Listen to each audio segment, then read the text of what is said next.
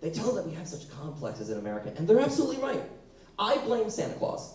I blame the God of give me. Because ultimately, what is a prayer but a Christmas list that never comes through? I mean, I was told growing up, Santa's elf is watching you all year round, so be good. I was like, I bet he goes out for lunch breaks. When will that happen? Then it got even worse. In day school, I did a lot of Christian camps growing up, and they tell you, you have a guardian angel watching you all the time. Like, then why did they childproof the house? Explain aspirin containers to me. If I've got a guardian angel, you had one job. Keep me alive, and he doesn't. And then junior high school, God is watching you all the time. All right, this is redundant now. The creator of, like, everything, heaven, earth, maybe not Detroit, but, like, all stuff, is watching you all the time. How about him? He's watching all of us all the time. He must get bored. Does he have, like, that's a lot. What's the guardian angel for, then? If I've got the big guy above, the whole point of telling you about the guardian angel and God watching you was to stop you from looking at naked people on the internet. Losing battle! Nice try. Have you seen Jennifer Lawrence recently? Oh my God. Yeah, half of you are girls. You understand what I'm talking about. Yes! Oh, hit me with the bow. Yes, my Cupid. Spirit, I don't care. Just let me get yelled at by you. Because, to be honest, if I were the creator of all those things, don't look at the women on the internet. God made you. God made her. If I made Jennifer Lawrence, I would want someone to give me credit for it. So I'm sitting there, hey, big guy, did you do that? You responsible for that? High five.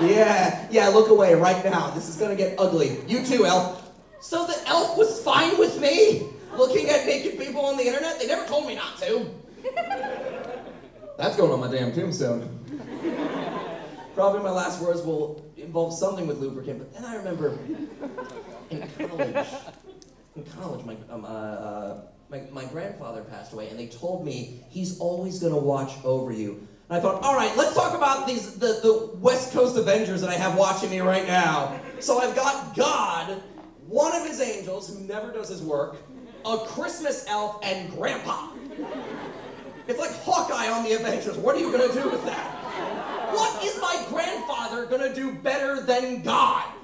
I'm about to be hit by a car, and what's he going to do? Don't worry, God. I got this. Oh, never mind. Guardian angel's fault. And to be honest, if my grandpa were stuck, like, connected to me, like, fettered to me, hovered around me, the nicest thing I could do for him is look at naked women on the internet.